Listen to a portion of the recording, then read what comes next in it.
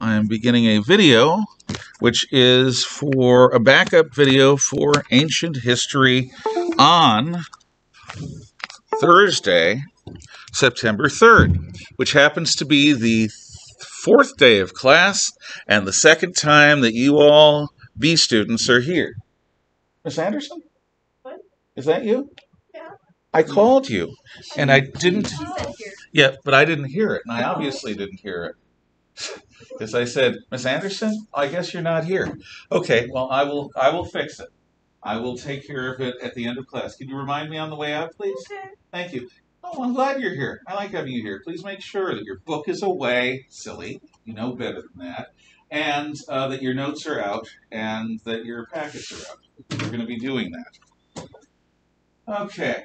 First off, one of the things that is not often discussed in terms of the weirdness of 2020 is the fact that we teachers are looking at a bunch of masked zombies.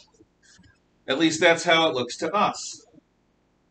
Human beings, in the course of our natural interactions, talk and listen. And we express ourselves through the words we choose, the tones we have, the body language, and this amazing face that we have. But I can't see your face, and your other teachers can't either. And that's a problem, because you may want to express things either to your teachers or to one another using the natural modes of expression that human beings have, which are particularly modes that involve or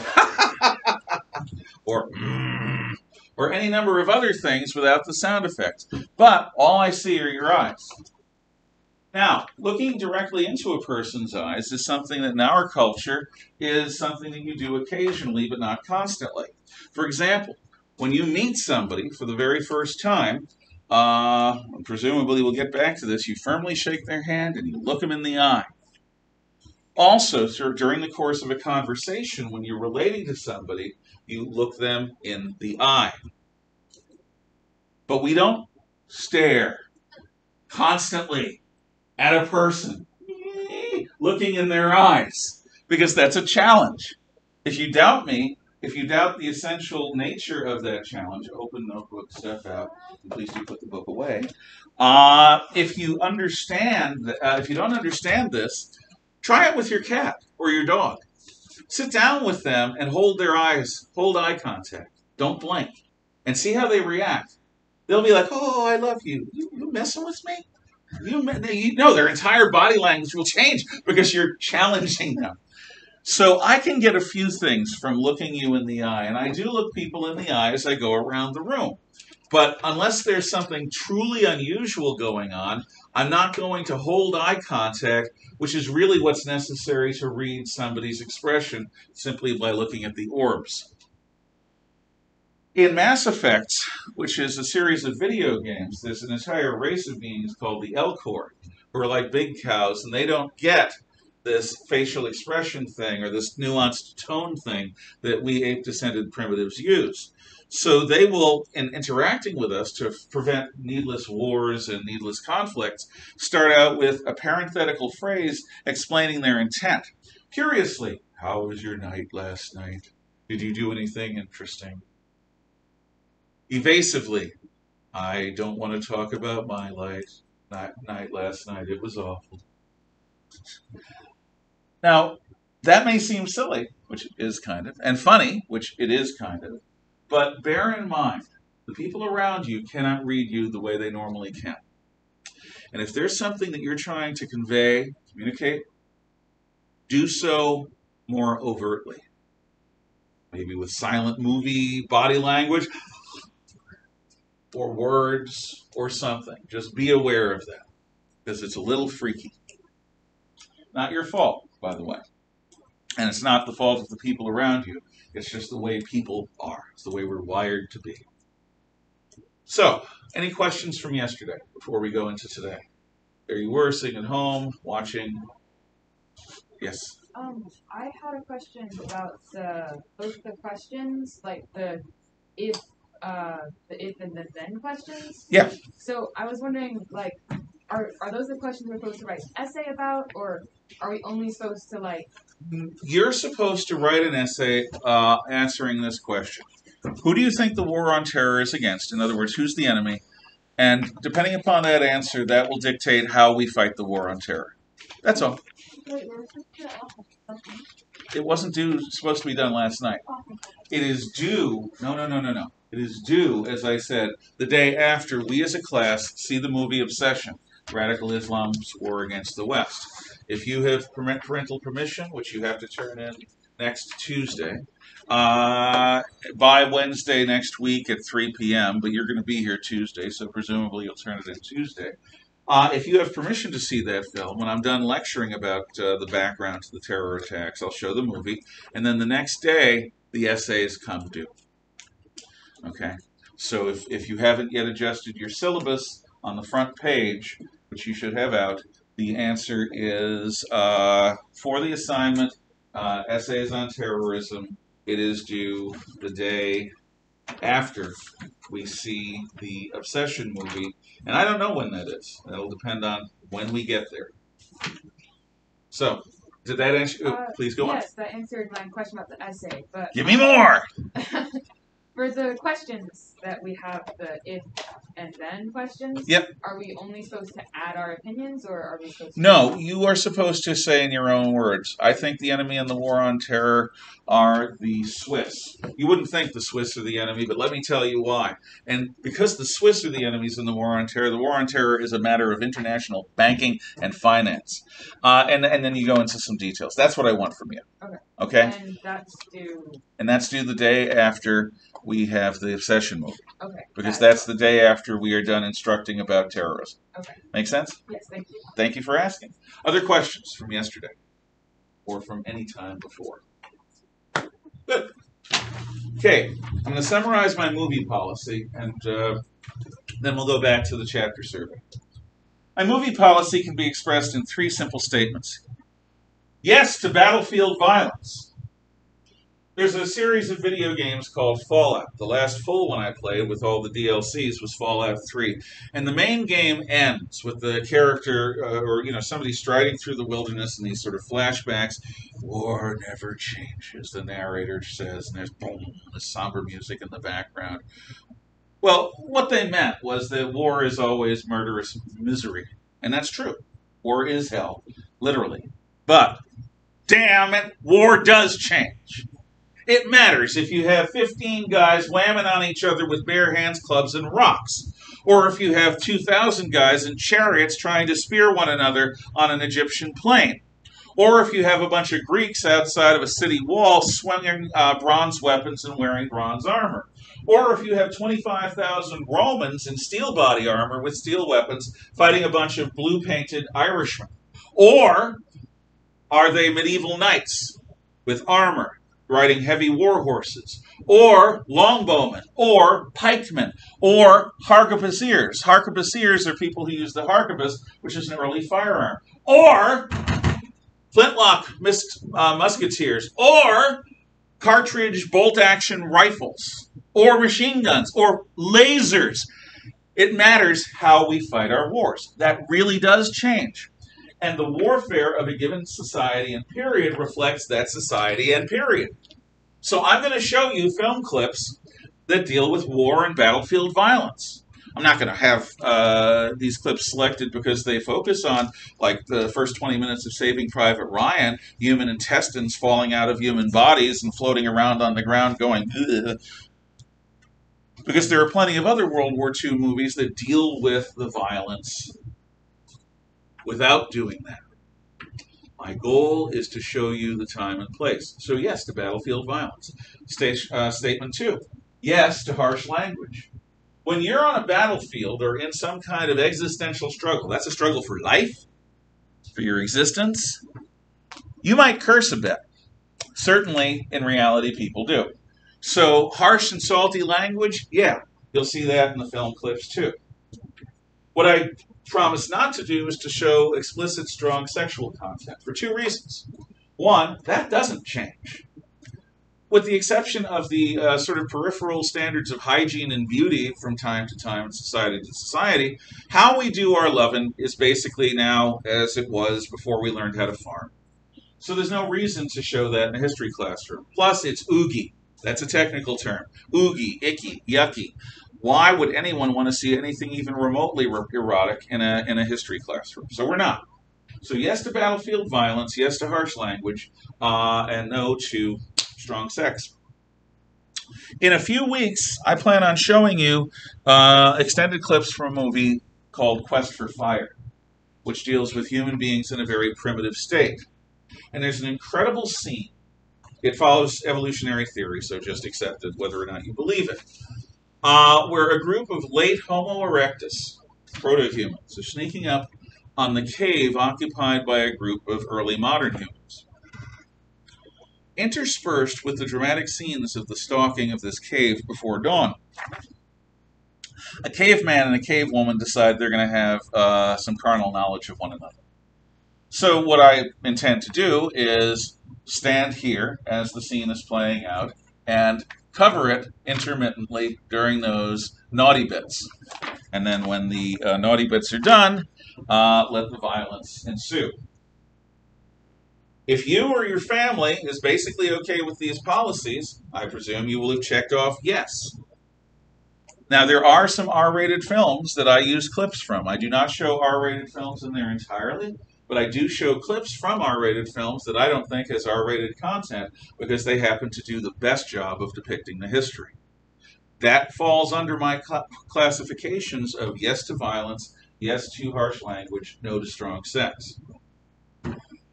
Some of your families, no doubt, will object to a movie on the list of movies that you see in your packet. I don't show all of them every year, but I might show them. They're the kind of movies I do show. There are some movies that came up after I made that list, but if you see a movie on the list that you or your family doesn't want you to see, fine. Put an X in front of that movie.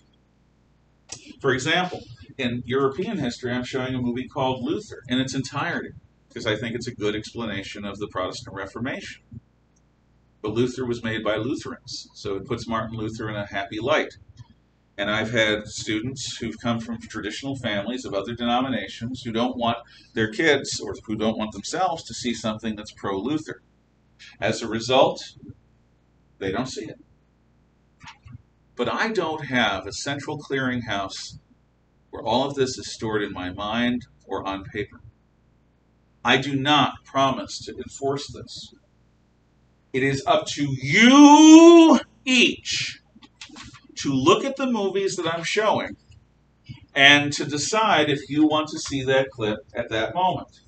So if you come from a traditional family or you don't think that you're up to the violence or whatever, when I say, okay, we'll see a film clip, I might indicate there's going to be violence or that there's going to be harsh language. For example, tomorrow, we're finally getting away from this rule stuff and we're getting into the history. And in addition to a shortish lecture, I'll be having you watch two clips from two movies. And one movie will be violent and the other movie will have harsh language. Anytime you don't want to see a film clip in person, all you have to do, or a movie, is raise your hand and sort of point to the door inquiringly. And I'll say, sure. If it's a short clip, you'll wait on the porch. If it's a long clip or an entire movie, I'll have you go to the NPR and you'll do some work. If I'm going to show an entire movie and you're going to miss it, I will probably have you do a small homework assignment so that you can study some of the things that your classmates will have seen directly from the film. It's up to you. But you don't need parental permission not to see a movie. Let's say you come in here and your stomach's feeling a little queasy. Or something really big is happening at home. You've got family members who are ill, or there's something just going on, and you just aren't in an emotional state to see a bunch of guys bayoneting each other. Well, raise your hand, go out. It's fine. It's your choice. Don't abuse the privilege, but no, it's your choice, it's your privilege. So please make a choice that's wise for you. But I'm telling you right now, and I'm telling those of you at home, I have asked because I'm explaining the policy. But it is the student's responsibility and the family's responsibility to remind me. I have no time to remember this for you. And you are responsible aged teenagers. So be responsible. Any questions on the movie policy? Or policies? This is all laid out in the class policies document. Okay. Next. I told you that you would need 7 to 10 hours to do your earliest chapter surveys, and I mean it. You should budget that amount of time. Now, you may be an unusually disciplined or tight thinker, in which case you may not need that even on your first try. But if you budget that amount of time, you will have enough time to do it and do it well. If you leave it to the last minute and try to do it in 2 hours, you will produce a piece of garbage, and it will get the grade deserving of that. Budget 7 to 10 hours at first. But you will quickly find, as time goes on, once you do a couple of these, how to do it better. And the normal time it takes for a person to do one of these right is 3 to 4 hours. That is one assignment a week from me, and that is well within reason. So expect your earliest chapter surveys to take you longer than normal, because your later chapter surveys, once you learn how to do them, will take you less time than normal. Having said all of that, if I was you, I'd find a friend who is a good student in period 4, 5, or 6. Doesn't matter, it's the same course. A or B, doesn't matter, it's the same course. And divide up the work. So, say for example, you've got 2 friends that want to work with you in collaboration on Chapter Survey 1. Fine. One of you takes the Paleolithic era, one of you takes the Neolithic era, one of you takes the first cities and civilizations. And you come together in a study group, in person or online, and share your information. That's fine as long as you share the information. If you just go matching A, B, C, C, B, A, B, C, D, and that's the only thing that's exchanged, you're cheating yourself and you're wasting your time. This is not homework for nothing. It is not busy work. I am trying to get your mind to deal with key information in ways other than listening to me. So I expect you to do the work by saying, number 1, who built the pyramids? The Egyptians. Number 2, who built the ziggurats? The Babylonians or the Mesopotamians. Number 3, what's different between a pyramid and a ziggurat? Well, pyramids are bigger and they're pointier. And ziggurats are used as observatories, and so on and so forth. You can work with one another by exchanging information. Here's the biggest temptation if you're working with one another on a chapter survey. When you do the document analyses, the opposed views and the other, when you do the essays, the temptation is going to be to have one person do one essay, one do the second, one do the third. One person can research the first, another the second, another the third. But I swear to you, if you copy each other's works or closely paraphrase each other's works, you are plagiarizing. Don't do that. I have one simple rule for writing, but it is an absolutely serious rule. Write everything in your own words, in your own voice. Don't ever claim somebody else's words as yours. And there are 2 basic reasons for it. I don't think they're nonsense, nor are they school nonsense. I think they're genuine. Number 1, if you can put ideas into your own words, then you know the idea. If you're trying to write about something and your brain says, hey you, what brain? Don't really know this enough to write about it, do you? Guess not. Well, maybe you have to learn more to write about it. That's a way for your brain to tell you you need to learn more. You deprive yourself of that if you simply slavishly copy someone else's ideas. So again, the meaningfulness of the homework is stolen if you steal somebody else's words. Secondly, it's bad for your integrity. Honesty is important. A person with honor will be trusted by people. A person who is dishonest, lying, and a sneak will be distrusted by the people around them. And in 55 years of life, I can tell you, there's nothing more precious than a person's trust. Because trust is the basis of friendship, it's the basis of love, it's the basis of all meaningful relationships. And if you violate others' trusts, they won't trust you again in the same way. They will never see you in the same light, not unless they're capable of seeing redemption in you, if you truly change. So don't write what the others say word for word.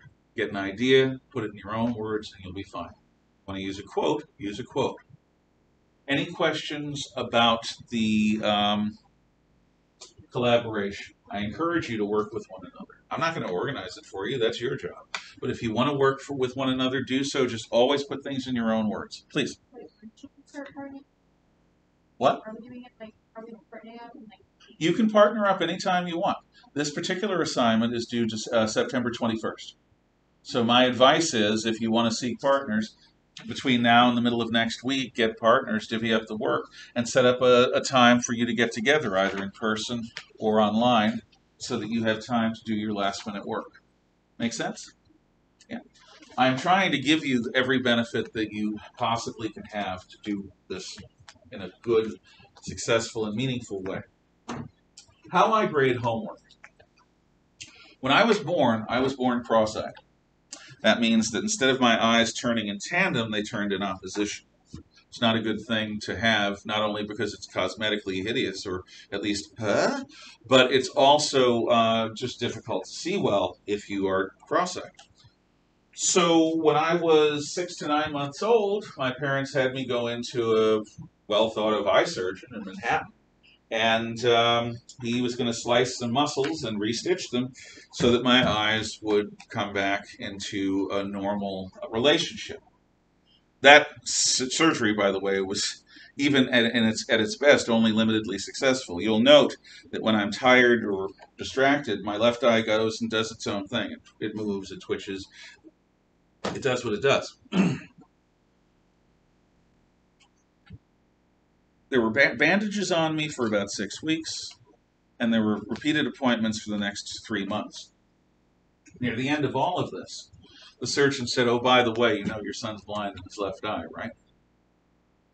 What we think happened is that the surgeon had an oops and sliced through most of my optic nerve between my left eye and my brain.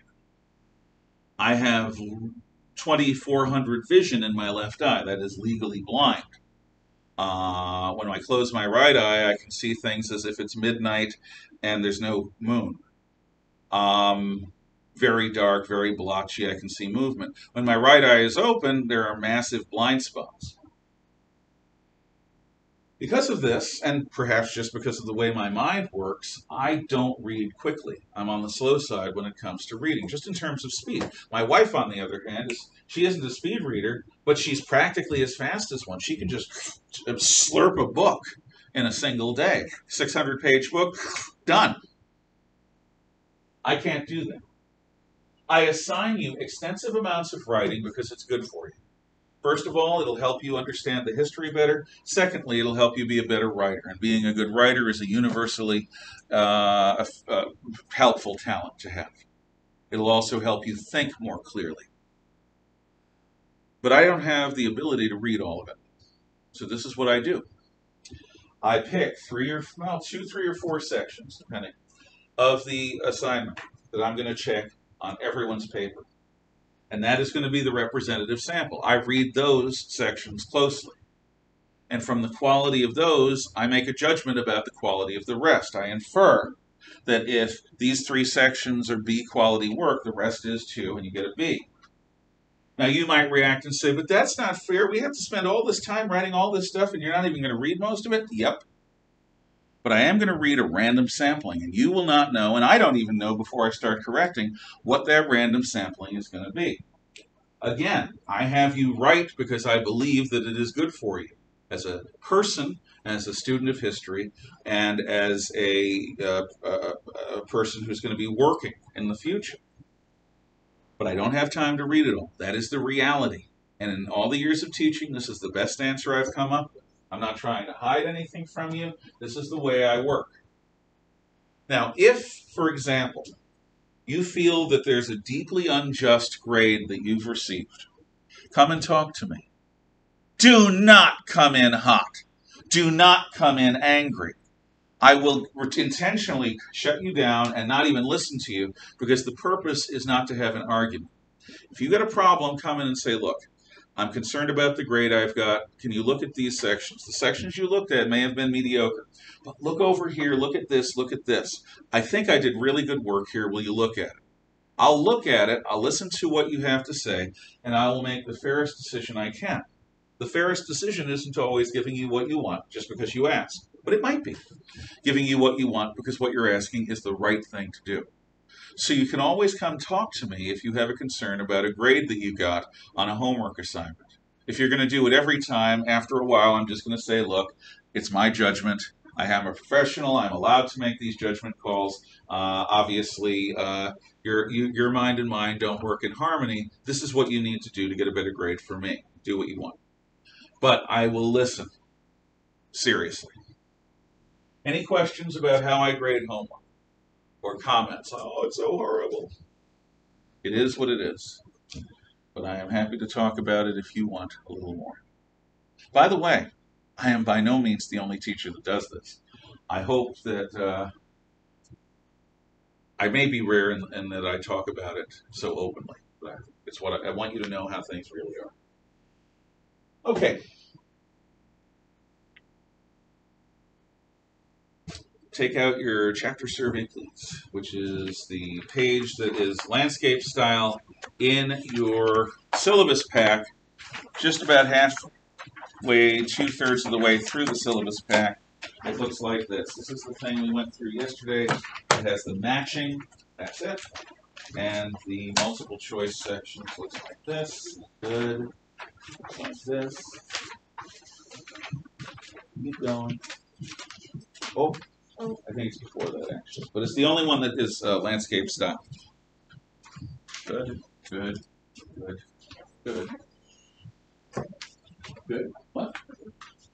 Today? 3rd. September 3rd. Okay. Babu. So, yeah.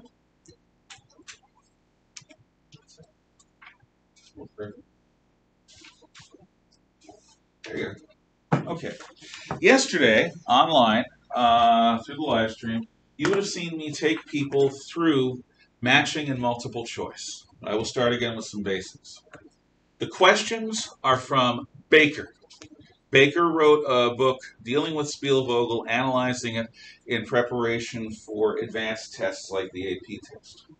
I've used Baker as an adjunct to Spielvogel since 2006 when I first taught AP Euro. And so what I have done is I've bought enough copies for the classroom so that I have the legal right to then copy it to my students' personal email. I sent you, I think all, an email that has the link to the shareable documents.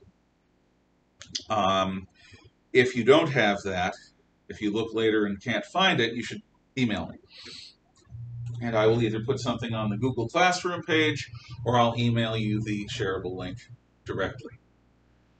In any case, that's where the questions are. The Baker section starts with an outline of the chapter, a description of what's important in the chapter according to Baker, and a list of key themes and topics that are addressed in the chapter. If you have trouble getting information from a history book, it's not a bad idea to look at that Baker stuff before you read the chapter, because it can help you ready your mind.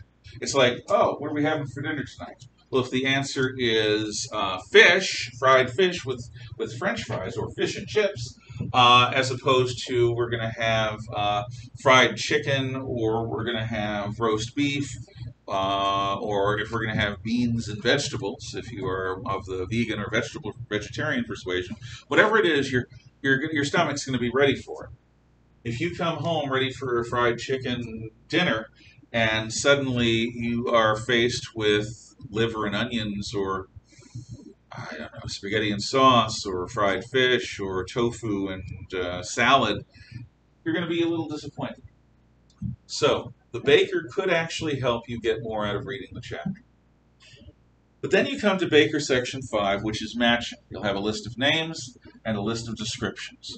If, for example, number 1 is Moses, and description E is Hebrew patriarch who leads the Israelites out of Egypt and presents the Israelites with the 10 Commandments, that's Moses. So you put a capital E in front of the 1. In the multiple choice section, there are 20 questions there. If the first question is, this civilization built pyramids, had mummies, worshipped Bas, the cat goddess, and was situated along the mouth of the Nile River, and the answers were the Mesopotamians, the Babylonians, the Cretans, and the Egyptians, the answer is D, the Egyptians. So you put a capital D next to the number 1 here. By the way, these are not the actual questions. There's a section after multiple choice that we don't do that's sort of a sentence with a fill in the blank. But after that, there is placing things in order. And if you had events like the establishment of the Roman Republic, the discovery of fire, the cave paintings at Lascaux, and the first farm at Jarmo, it would be the discovery of fire, the cave paintings at Lascaux, the first farm at Jarmo, and the establishment of the Roman Republic, and you just write them in order here in some abbreviated form that everyone can understand. That's how far we got yesterday. Any questions on any of that? Because you had to follow it at home, and that's not always easy to do. Yes? Well, you might cover it later, but are there actual questions in like the baker that Yes. you sent us? Yes. Okay. Yes. Yeah. That's exactly right. You can't do this without the baker. So having the baker's very important. Baker is a workbook that I have scanned and that I have emailed you links to. So look on your email for an old link that'll have a shareable link that will get you into the files. Okay? If you don't have it, again, I may put it again on the Google Classroom, but if you don't have it personally, email me and I'll try to email you that link directly if I don't put it on Google Classroom. Okay. Opposed views and the document analyses, which is the rest of page 1.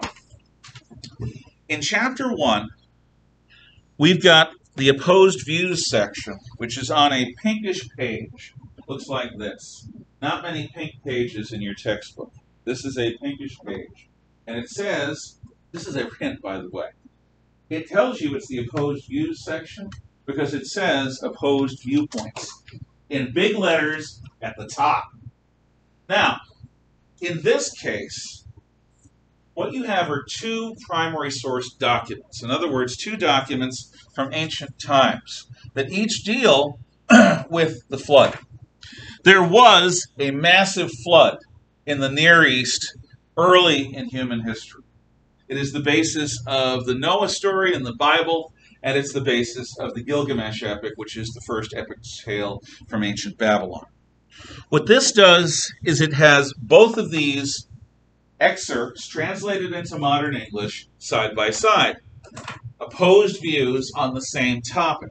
So you have primary source documents, people in ancient times writing in their own words, translated, of course, about the flood from the standpoint of a Jewish background for the Noah story, and from the standpoint of a Marduk worshiping perspective from the standpoint of the Babylonians.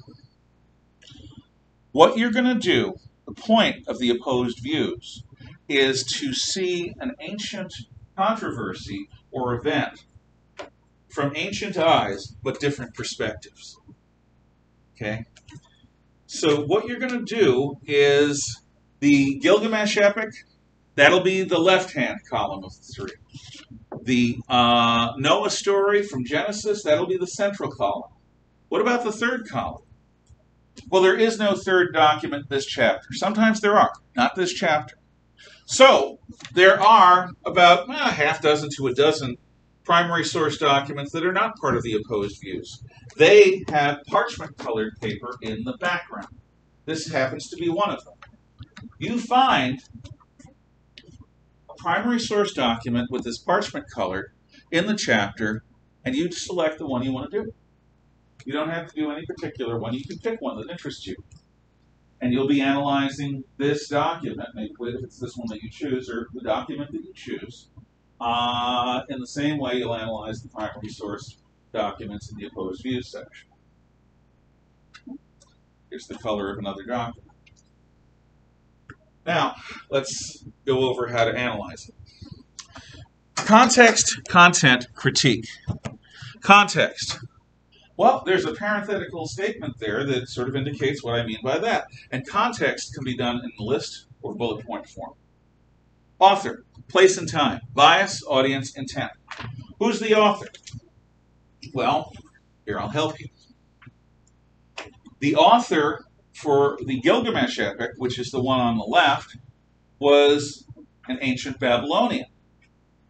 The author from the second one, Genesis, you can say an ancient Hebrew, or you can say Moses, because Moses gathered together the first 5 books of the Bible, including the book of Genesis. The place and time. You find out, it lists the dates, BC, in your book, when these 2 sources come from. You just place, one is from Mesopotamia, the other's from the Hebrews, so that's either Egypt or the land of Canaan, or the Sinai Peninsula. Bias. Bias is a tough one. Bias is actually really hard for high school students to talk about. And it's not because it's hard to spot. Bias is actually so blatantly easy to spot sometimes, it's almost like shooting fish in a barrel. It's almost like it's too easy. It's like, okay, President Trump visits the riotous, torn town of Kenosha, Wisconsin, 2 days ago. You can get reports on it that say, he had no business being there. His racist ideas made it necessary for people to protest against institutional racism, and he was just making things worse. And you'd have the same event covered.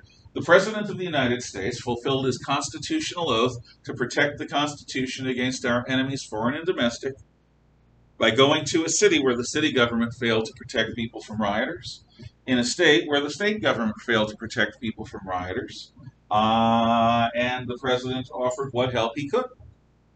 Same event. What's different? Bias. In the case of the first report, it was a liberal Democrat or mainstream media attitude about President Trump's visit. In the latter, it was a conservative Republican, maybe Fox News, stance on the same event. In the case of the bias of these myths, the bias of the Gilgamesh epic is of a Babylonian believer. In other words, a believer in Babylonian paganism. You can write this down, bud. In the case of Genesis, it is a Jewish believer.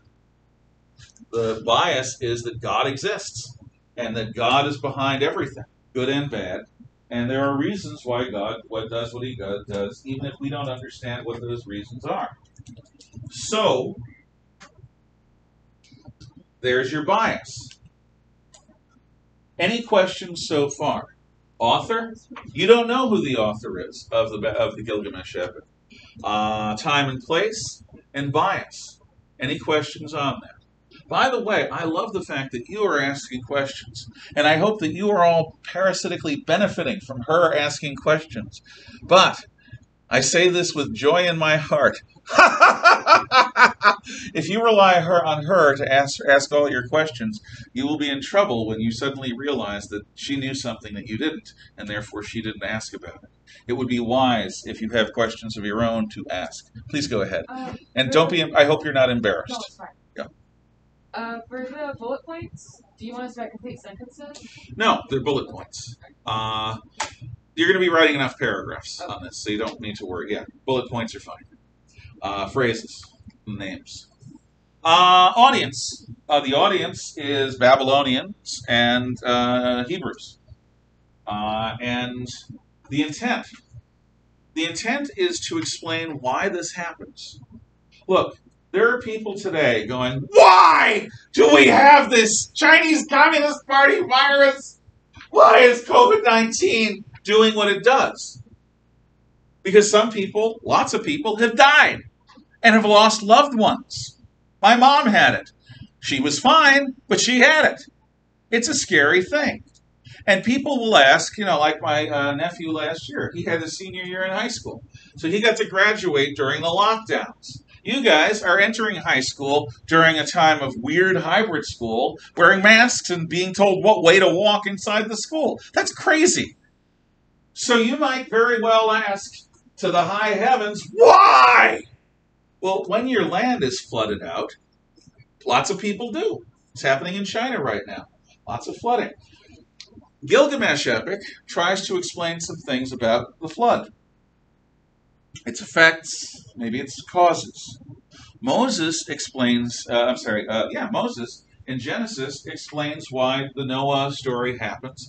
And the answer is, it's a religious book. The people were immoral. They were living like jerks. So God said, wash them all out and start again. And that's the moral of the story. So the intent of the story in the Genesis is to warn people that God is not infinitely patient with sin and about sin. God is not infinitely patient about sin. As to Gilgamesh, I'll let you read it and come to your own conclusions. Now that's context. And for whatever third document you have, you'll do the same thing to the best of your ability. Any questions on that before we go into content? Okay. Content is what's it all about. Restate the essence of the story in your own words. So the essence of the Genesis story is God found the people sinful. He flooded the world to clean it of the sinful people. And only the faithful, Moses and the people on the ark, survived, and it was a second chance for humanity. That's a way of describing, so I'd write that in the middle square under content. And if you wanted to use that, this is one of the few times you can sort of use my words. But I'll bet you may add to it yourself. In any case, God was displeased with sinful people, so he flooded them out. Only the faithful on the ark survived. Mankind's second chance. You do the same thing for Gilgamesh and for your third document. What is it about? Vocab. Any questions on content? I might as well say this now. I have the boxes, the size they are, for a very particular reason. The boxes are an indication of how big an answer I want. Well, you're just judging us on how much we write. Yes, that's part of it. Because answers are like meals. If I'm expecting a nice big country breakfast with all the fixings for breakfast, and you give me breakfast that's a tea and toast, and that's all, I'm going to be disappointed because it's not what I was expecting. I want an answer of a certain size with a certain amount of reason and a certain amount of detail. So write, not tiny, tiny, but reasonably small, and fill the space or come close to it with a good answer, a good description. Vocab. Each document should have at least 2 words that you're not particularly familiar with. They could be archaic words like indefatigable, which means tireless. Or they could be proper names, like Gilgamesh or Enkidu. Either way, pick 2 words, write the word down, and then write a phrase describing what it means. Simple. 2 words, vocab, for each document. Finally, critique. Why in blazes are we reading this thing? What is interesting about it? Do you agree with it? Do you disagree with it? Why or why not? What is significant about it? And I expect you to come up with something other than the bald, bearded, fat man made me do it. I did. Power. But I'm also doing it because there is something about these stories that has been worth remembering for a very long time. These stories are 4,000 or 5,000 years old. They're among the oldest stories that we have. So what is the significance of the story? What is the wisdom of the story? And do you agree or disagree? It should be more than a superficial answer. So that's the opposed views of document analysis. Any questions on that? Flip it. After the putting things in order, the Baker workbook pages will have 2 sections of 8 essays each. The sections are questions for critical thought and analyzing primary source documents. Of the 8 questions for critical thought, you are going to choose 2 of them to answer. Of the 8 analyzing primary source documents, you will select 1 to answer. Freely choose among them which interests you the most. But this isn't a normal essay. You're going to be asked to give a thesis, a rationale, evidence, and what is the significance of it all. So it's not a free-form, self-expressive essay. For example, you haven't gone over this yet, but what's the most important reason that the Roman Republic fell? Okay, evidence. And I'll give you like 5 or 6 events that happened in Rome. The destruction of the economy by slaves, the assassination of 2 tribunes called the Gracchi, the acquisition of private armies by powerful men, and civil wars between those private armies. That's the evidence. My thesis. The Roman people didn't have their freedom stolen, they gave it away in return for safety. The Roman people gave away their freedom in return for safety. That's my thesis. That's the overall conclusion that I'm going to be right. The rationale is, with the economy ruined, many Romans had no income of their own. They became dependent on handouts.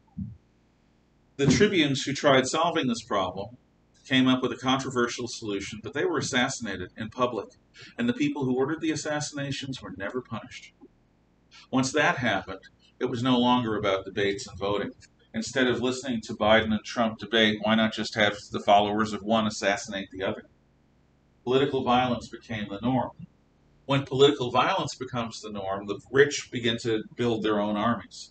How would it be if Elon Musk had his own air wing, if Bill Gates had his own tank division? And they decided that they were going to fight with their private armies in the midst of the country. That's what happens. The Roman people ultimately said, we want peace more than we want freedom. And they got behind a guy named Augustus who won all the civil wars. And they gave him all the power in return for him bringing peace and jobs. I covered that fast.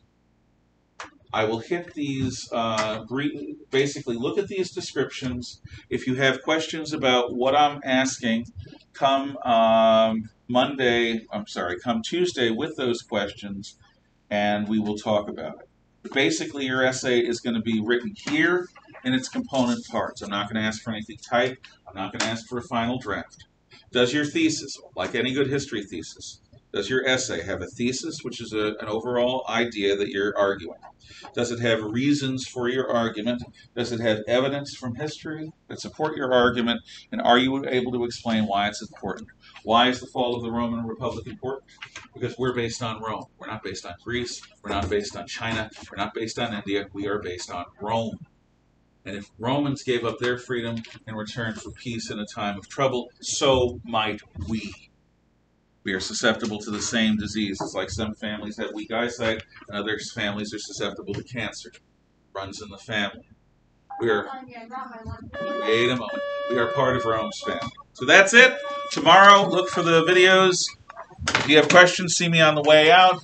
Ms. Anderson, I'll try to get you signed in. And have a great weekend. You too. Thank you. Where are we eating lunch? You're eating lunch elsewhere. Wherever everyone is. We're not here today. Thank you for asking. Oh. Hi. Stop. Look at this. Bye.